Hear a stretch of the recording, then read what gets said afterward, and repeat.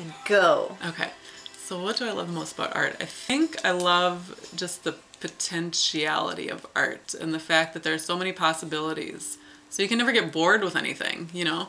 If you go to a job every day where you're just kind of doing the same thing over and over again, you get bored. But art's just got infinite possibilities, and there doesn't have to be... Nothing has to be specific. Nothing has to be...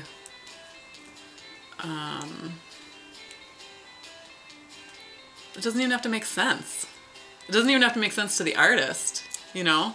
I mean, you can put something out there, think about it for a while, look at it later, tweak it, work with it, whatever. I've been trying to do that lately, just not judging whatever I put on the canvas, you know? Because mostly when I start painting too, I'm mostly just interested in the color. You know, like the color affects me. And so I put down a color, and if I feel icky or weird about it, I'll just put something else over it, you know? Smudge it out, give it some texture, add a little brightness, add a little darkness, you know?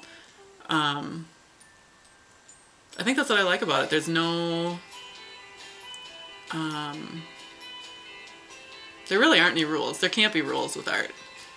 I mean, you learn certain rules in school about art, but you can't stick with those rules because then you're not being creative. So the process of creating art. Yeah.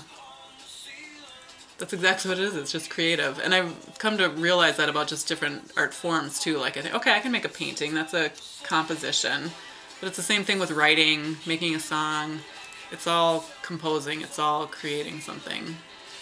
Like even when I'm playing the guitar, and I'm definitely not a good guitar player. But every once in a while I'll pluck a couple notes, even just as a mistake. And I'm like, ooh, that sounded good.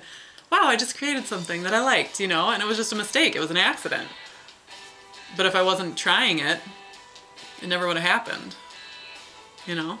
And so not stopping yourself. Not stopping, yeah. Keep going. Yeah. And I mean, you know, you don't have to push yourself if you're not motivated though, because sometimes that isn't good either. It's like then you get, I don't know, sometimes I think that can block you more. I mean, it's a lot. I've read about a lot of artists who've said, you know, you just have to get up and do the work. But it's like, well, if that doesn't feel important to me, if my energy doesn't feel good when I'm doing that, why do that? Why not go do something else where my energy is going to feel good while I'm doing it? Mm-hmm.